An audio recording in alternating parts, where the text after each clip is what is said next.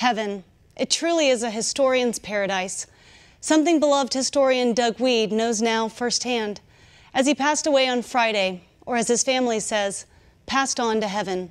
For yes, Doug's story is just beginning. As he becomes part of the history he spent his life remembering, as he did on the eve of Constitution Day, sharing with us his love of God and country. What's interesting to me, Natalie, is most countries of the world on a day like this, that's when they celebrate the birth of their nation. You can't have a nation without a constitution. This is the day we got our constitution.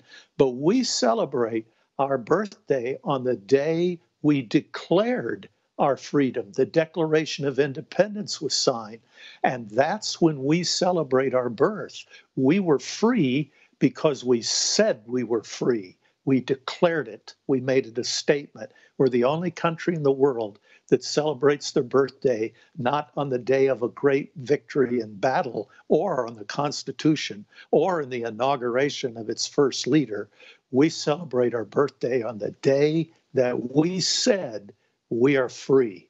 We got to keep that in mind, and we got to keep saying that. We are free.